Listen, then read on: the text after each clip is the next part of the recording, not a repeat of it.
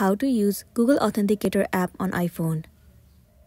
First thing first, you have to make sure that you have already installed the application Google Authenticator on your device.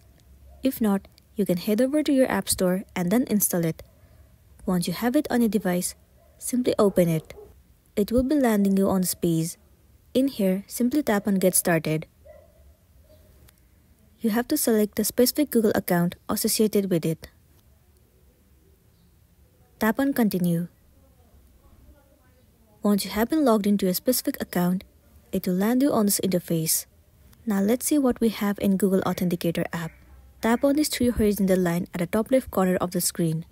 Different options will be visible to you: transfer accounts, how it works, settings, send feedback, help.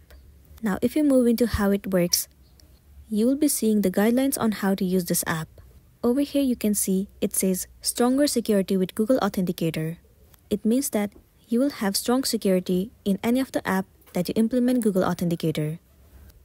Now go back to your previous page and click on this plus icon at the bottom right corner. Two options will be visible to you: enter your setup key, and the next one is scan a QR code. Well, if you head over to enter your setup key, it will land you on this page. Over here you will have to enter your account name, your key, and the type of key. You can also scan the QR code from here.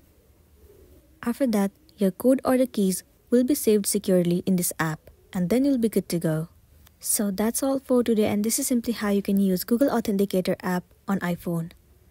Make sure to smash the like button and consider subscribing if you found this video helpful. We'll see you in the next one.